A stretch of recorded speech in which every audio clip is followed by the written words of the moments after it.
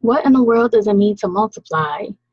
Welcome back to my channel, Knowledge Over Grades. I am your host, Latrell Jackson, and if you've been wondering how to multiply or been trying to explain it to your child, then you definitely want to continue watching this video and also subscribe and hit the bell because I am doing a two-part series on what multiplication means, how to do it, and how to remember your multiplication facts. So let's get started. Okay, so we're talking about what it means to multiply.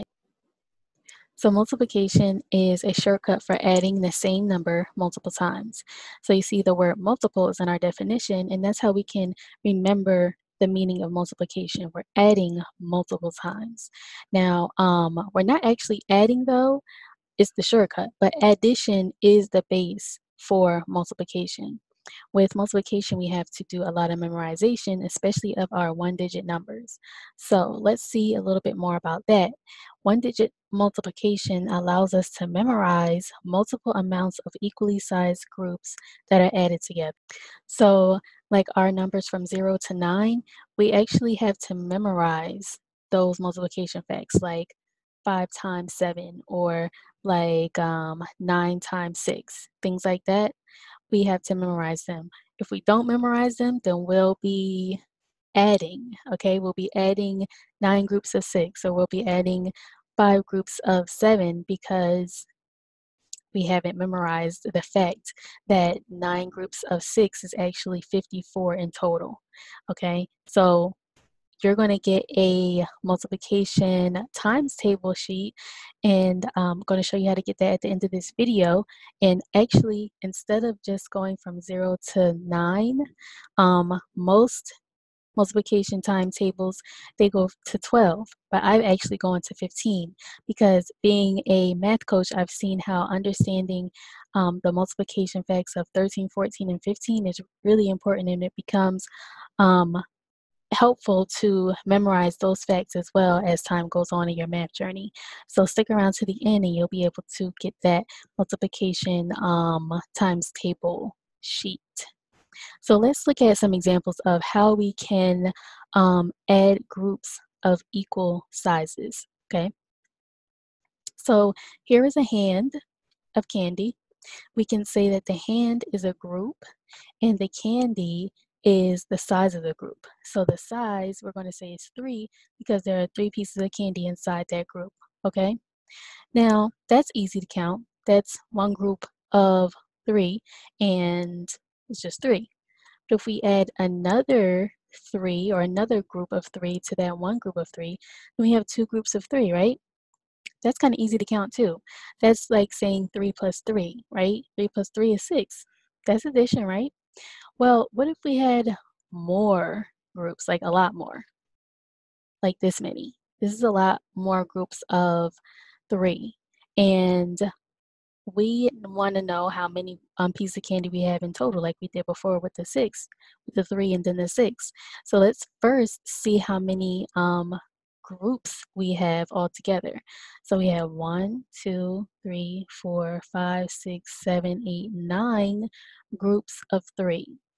Now, you could add up all the individual pieces of candy to find out how many pieces of candy we have total, or you can do 3 times 9 because we see 3 9 times, okay? 3 times 9 is 27. Now, that's not something that I added. I didn't add these up real quick to get that answer. I actually had to memorize the multiplication fact that 3 times 9 is 27.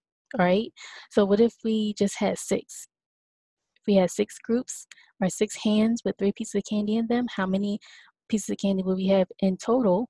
That's another multiplication question, and that would be 3 times 6. That's 18. I didn't add them real quick. You didn't see me count them real quick. That's just something I had to memorize. So remembering your one-digit multiplication facts is really important. And when you're able to do that, you're able to multiply bigger numbers, because let's say you have 147 times 4, right? You're not going to be memorizing 147 times 4 because that's a really big number. But what you can do, and what you're going to do, is multiply that 4 to each individual digit in that number. So 4 times, so we have 147 times 4, just a reminder. So that's going to be 4 times 7, 4 times 4, 4 times 1. Okay, so understanding what those basic one-digit multiplication facts are and memorizing them will help you to solve that bigger multiplication problem. Okay, so you see how important it is to memorize your basic one-digit multiplication facts, because then you can do anything. So let's look at this now as a pictorial illustration, and we're going to look at it the backwards way. All right, so let's take, for example, these balloons. Here is a large group of balloons, and we want to know how many there are. So our go-to operation is to count them using addition, right? So let's count them. We got 1, 2, 3, 4, 5, 6, 7, 8, 9, 10 balloons. So let's try to group our balloons in groups of 3, okay? We're going to draw a circle around groups of 3 of the balloons. So we got 1 group of 3, 2 groups of 3, and 3 groups of 3. And then we have this one balloon that is its own group. So we're actually not able to draw our 10 balloons into groups, equal groups of 3, because we have 1 that's a group of 1. So 3 is not going to be able to be our number that we use to group our balloons in equal groups. So let's try another number. Okay, so let's try to group our balloons in groups of 4. See if we can get equal groups of 4 with none left over. So here's one group of 4. Here's another group of 4. Uh-oh, we have 2 left over. So we have 2 groups of 4 and another group that is not equal to the others. That group has 2 in it. So 4 is not the number we're going to be able to use to find equal groups of in our number of 10 balloons. So let's try to use 5 as our grouping method. We're going to group 5 balloons at a time. We got 5 here. 1, 2, 3, 4, 5, and then 5 here. Cool. 1, 2, 3, 4, 5. Nice. So we were able to group 5 balloons at a time without having anything left over. So we're able to group our balloons into 5s equally. Nice. So let's talk about this a little bit more. Now we want to try to say this in different ways. So we have a total of 10 balloons, and how can we say 10 balloons in different ways based on the fact that we're able to group our balloons in groups of 5, okay? So we can say we have 5 plus 5 balloons. So 5 balloons plus 5 more balloons, we can say that. We can also say we have 2 multiples of 5 balloons. Okay, so we have one group of 5 balloons and another group of 5 balloons. So that's multiple groups of 5 balloons, right? 2 multiple groups of 5 balloons. Multiple, that sounds like multiply, right? Okay, let's keep that in mind. 5 2 times. 5 balloons 2 times. We got it one time, and we got it another time, 2 times. Or 5 balloons times 2. That's the one. 5 times 2 is actually the mathematical phrase that we use when we're talking about multiplication. So let's see what it looks like in math notation.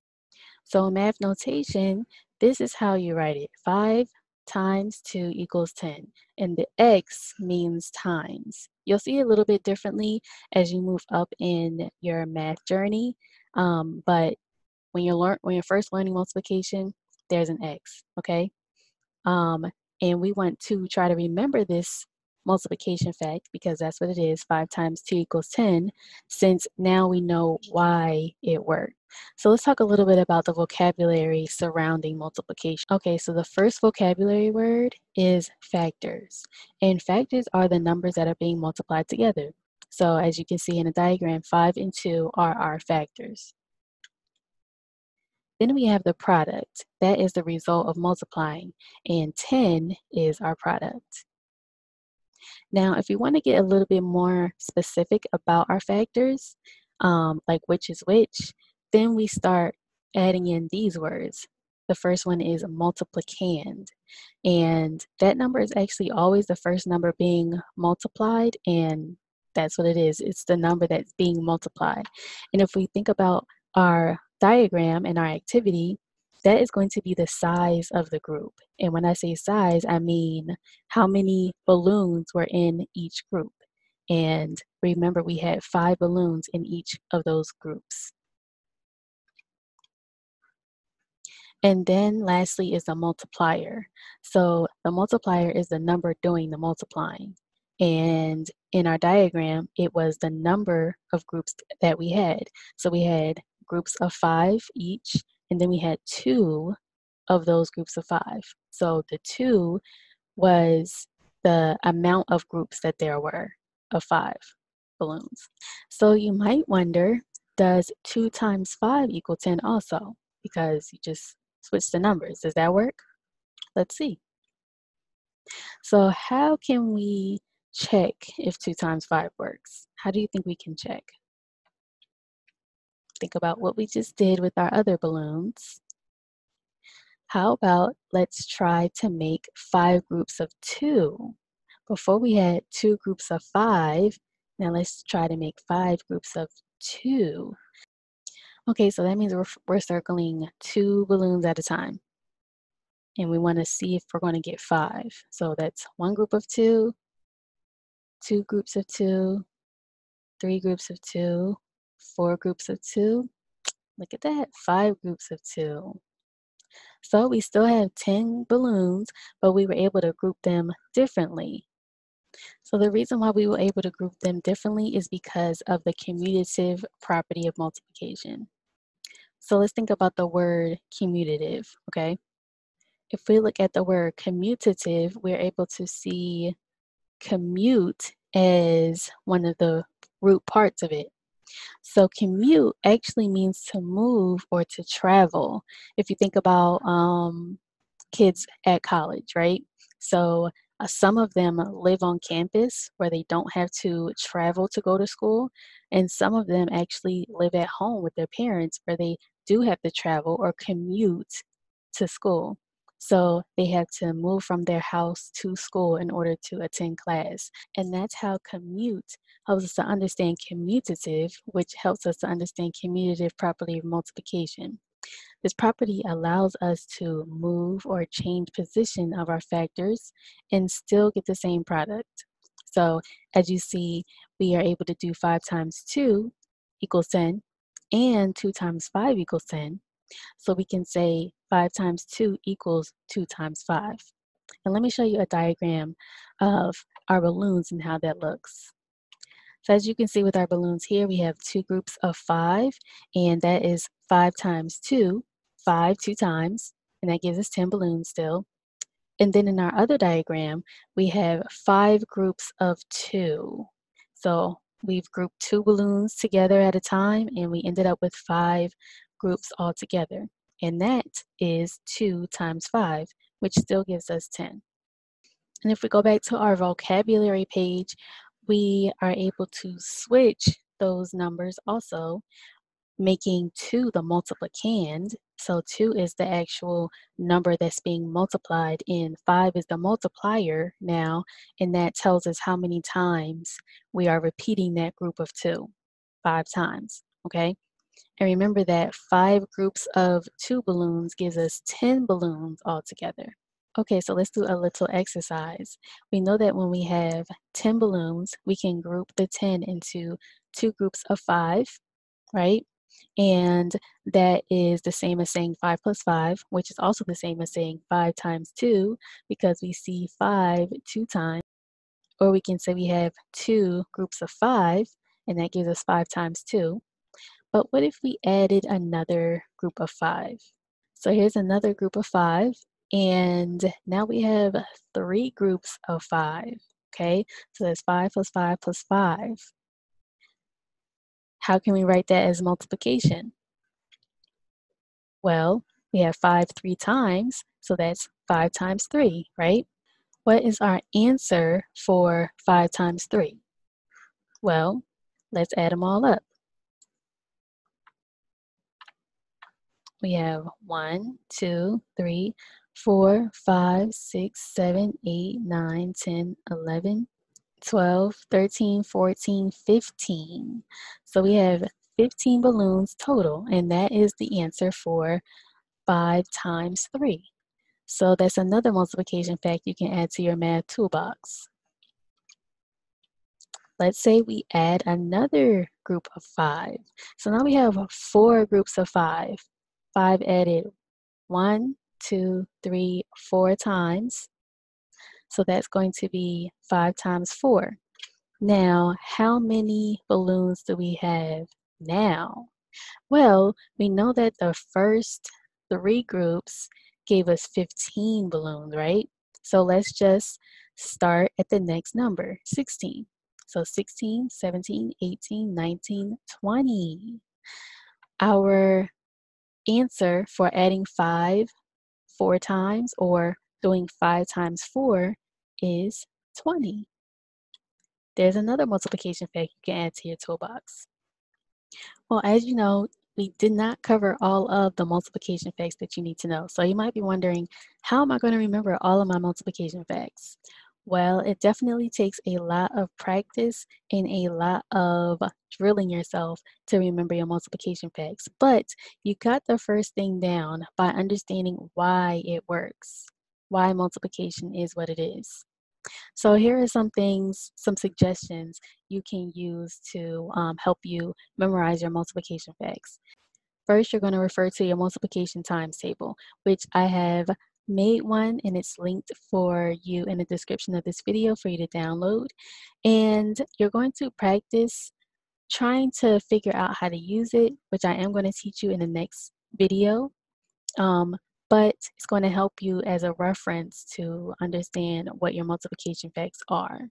So you want to practice by using your table, doing drills, and I also have a quiz for you to take that can help you to remember your multiplication facts as well. All linked in the description of this video.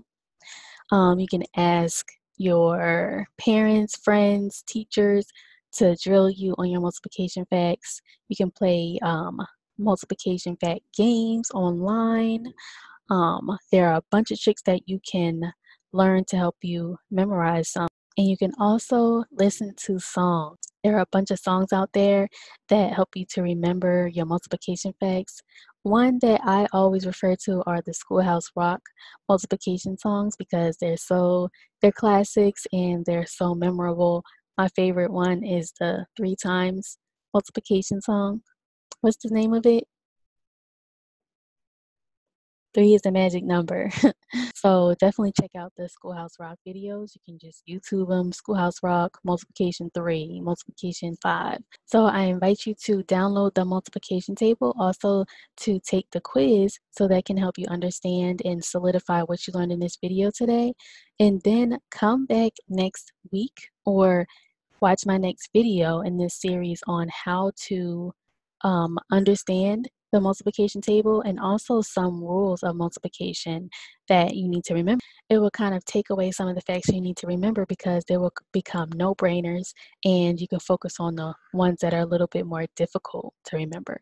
So thanks for watching my video. Check out the other videos that I've made on my channel and I hope to see you in my next one. Bye.